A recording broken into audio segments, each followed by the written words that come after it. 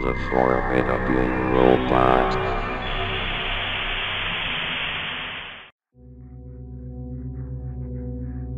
My name is John G.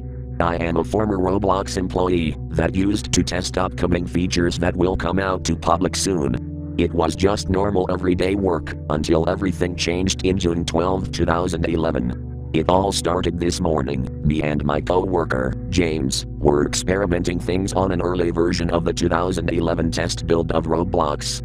It was just your average job, nothing else. In our pastime we will just mess around and do dumb stuff, and recently we got a report from our manager that we will test out new features, and so we did. For some reason we decided to dig through the folders of Roblox, and we found this strangely named folder called Tormention. We thought it was some kind of joke that employees always do. We asked other employees about the folder itself. To our surprise, nobody had an idea what this folder is all about. Due to our curiosity, we decided to open it. The folder itself contained files that are named forbidhorrors.wave and tormentedsouls.rbxm. We decided we will open it after we test the new features of Roblox to avoid getting fired. After we done testing an early version of teleport service that Telemann was working on, we finally decided it's time to open the first file.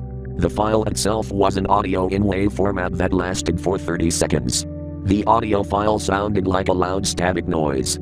After 5 seconds, we heard a low-quality sound of a woman screaming that was obscured by the static itself. In the next 5 seconds, we heard what sounded like an engine starting up, something that sounded like a chainsaw. Then the media player that was playing the audio crashed at the 15th second mark. We still attempted to play the audio again, but it still does it again. At first we thought it was some kind of sick joke that the co-workers did. We asked one of the co-workers to listen to the audio. For some reason, he had a panic attack and started to run away. We still have no idea what is that audio supposed to be. My co-worker claimed is either an audio meant for testing or an audio from some snuff film. This is what the audio sounded like.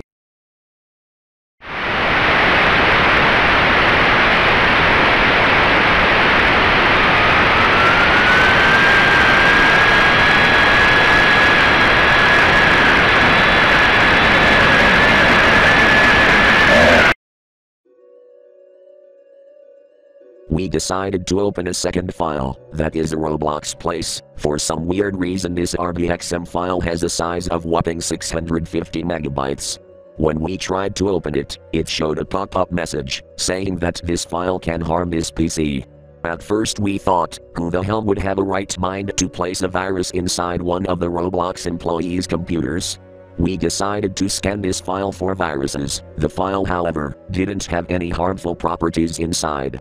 Then we opened it. We found out that the loading screen was different from the others. It didn't show up how many bricks left to load in, instead it showed up, tormenting 3232. It took around 15 minutes to finally load in. The place itself looked like a basic baseplate with a gray fog. The avatar got changed to pure red, faceless and no arms.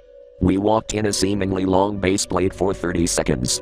15 seconds later, the screen is starting to screw up completely, and started playing the same sound from forbidhorrors.wave, but it was more clear than we heard earlier, and it's much louder than we heard previously. And in the next 5 seconds, the screen started to constantly blink, then the game closed itself, with an error message saying, "Looks like you really like to explore our secrets, I see." I decided to tell it to our manager, which in result he got pissed off and fired me, without knowing who made this folder. To this day, I still have no idea who made those files, and what are they meant for.